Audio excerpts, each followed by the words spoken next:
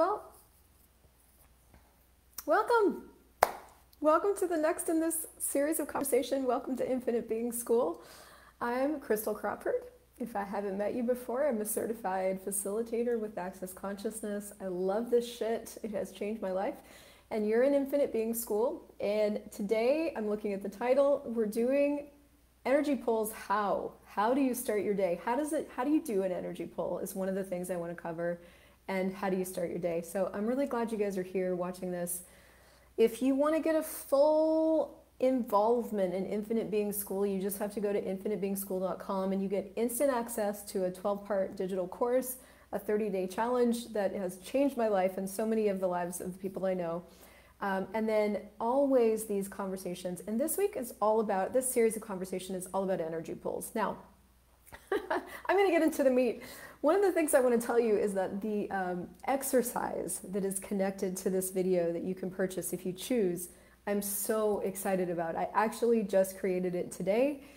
It is so good. It is so good. And it's built so that you can put your phone and your headphones right by your bed, literally open your eyes, put your headphones in, and melt into your day. So anyway, we'll get there.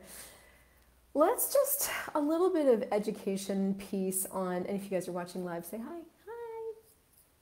Little education on, okay, how do you do an energy pull? So basically, this is the reason I didn't make this whole video about like how do you do an energy pull, because it's a 5-second conversation. So how do you get energy to pull? You ask, and it pulls. And that's your education on how you do an energy pull. Now, the exercise that we all have learned throughout our years in Access Consciousness or reading Right Riches for You is to pull up the energy of particular things. Not like the energy of a red Ferrari or like the specific, well, okay, let me go back. Not the specific of things, like I want a tall guy, 6'2" with dark hair and brown eyes, and he's got to have a master's degree and be making $300,000 a year before I'll even consider it. That's not getting the energy of things. It's getting the energy of like what you want your life to be like. So for example, there's this energy of like if you were traveling a couple times a month or a couple times every 3 months.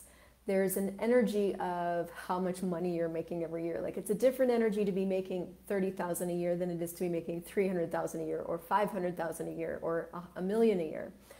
It's the energy of like the kind of people you have in your life, the energy of the relationship, your relationship reality. What is that energy in your life? And basically anywhere we're struggling in our lives is an area where we haven't gotten clear and we haven't chosen and we haven't stimulated and cultivated the energy we want our life to be like. So the exercise itself of like how do you pull energy is like you get a sense of all these things, and I walk you through it in the 90-day pull or there's another one in the shop called Reboot.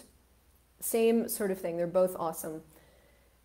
You do that daily to start to get a sense of what you want to have your life be like, and then your life starts to show up like that. Then you start, because what happens is we get such a strong, it's almost like the energy becomes cellular, and so you start to live it, and that's when it can show up for you. That's when you start to just know very clearly when something matches the energy or doesn't match the energy. So how do you pull energy into that?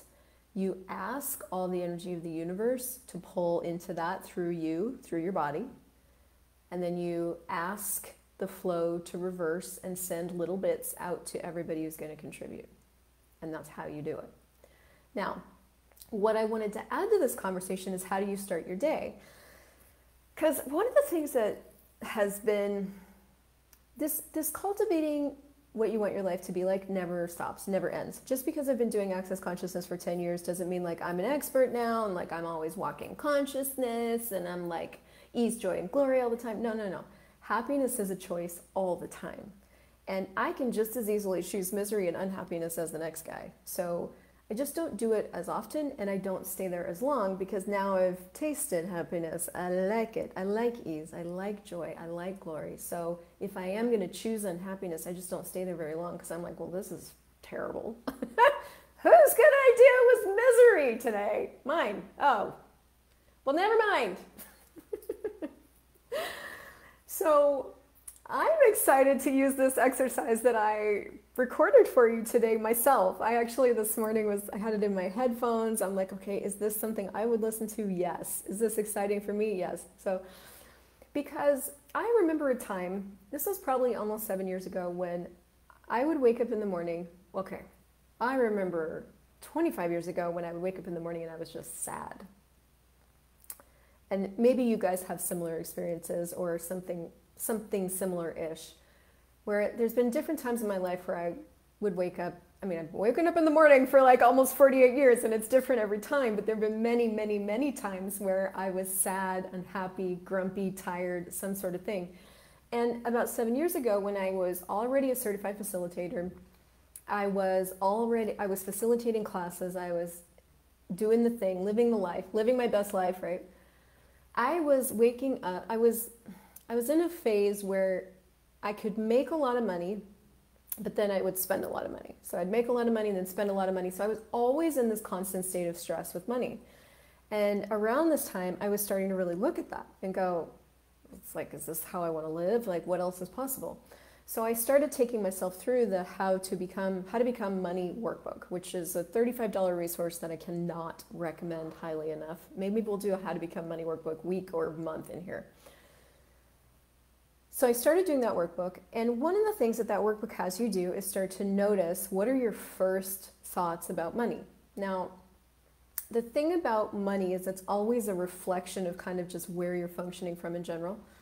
And did the workbook, woke up the next morning and was like, started actually noticing, where do my thoughts go first thing in the morning?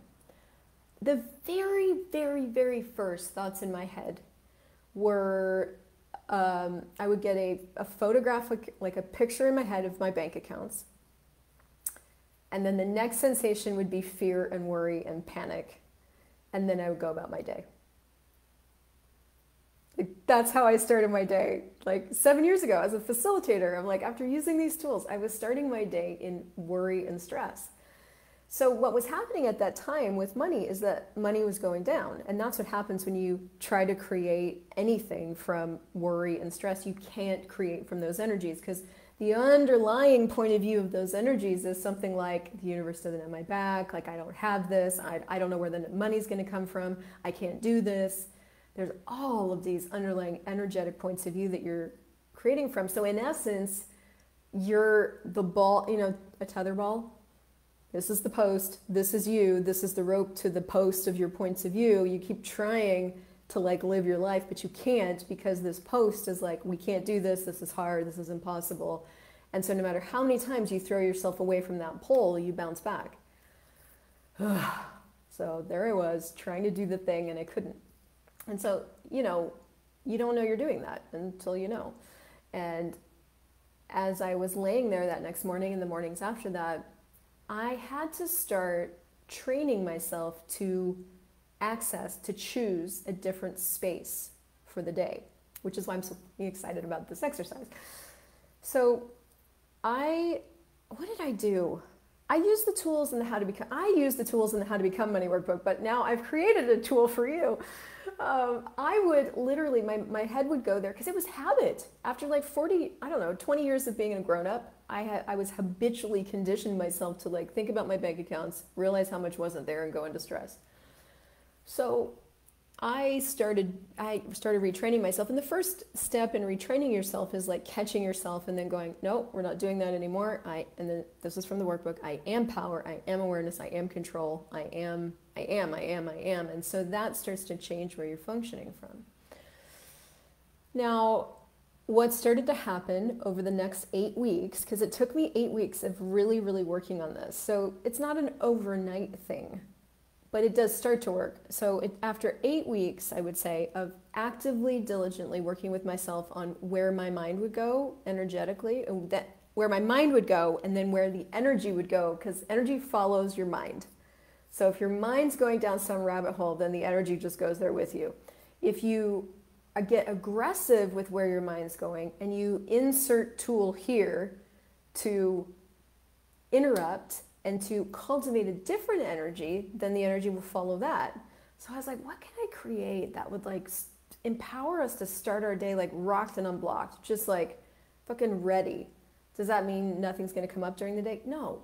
But what it does mean is you will have instituted for yourself the awareness of a totally different reality right from the beginning. And it will be so much easier throughout the day to remind yourself of things because you're going to be washing yourself in these tools and in these questions and a totally different space to start your day from. So how do you start your day now? Would it be more fun to start it in a different way? Do you get that where you start from is where your mind goes, your energy follows? So you want to cultivate new choices. You basically want to choose something else. New choices, new energies. And what that is us instituting a different reality for ourselves as an infinite being instead of as a finite being. This is why Infinite Being School is so exciting to me, because finite beings don't have different possibilities. They wake up and they're grumpy and that's their day. They're in a bad mood. Infinite beings have infinite choice, infinite possibilities, infinite. Which means if we have infinite possibilities and we're only choosing one, is that our brightest choice? Could we choose something else? What can we insert here to have a different possibility? So that's all I have for you today. I'm so thrilled that you're here. I'm so thrilled that we're having these conversations. You can head into the shop now. The link's in the description of the video, in the comments. Tell me what you think of it. I'm like super excited. And if you're watching this live, you get to take advantage of the launch sale coupon as well. Thank you for being you. Thank you for playing with and choosing to be an infinite being. And if you know people that are struggling with how to change their life, send them this playlist. Send them the Infinite Being School playlist. Send them this energy pull playlist. What else is possible that we've never considered? I adore you guys. See you in the next conversation.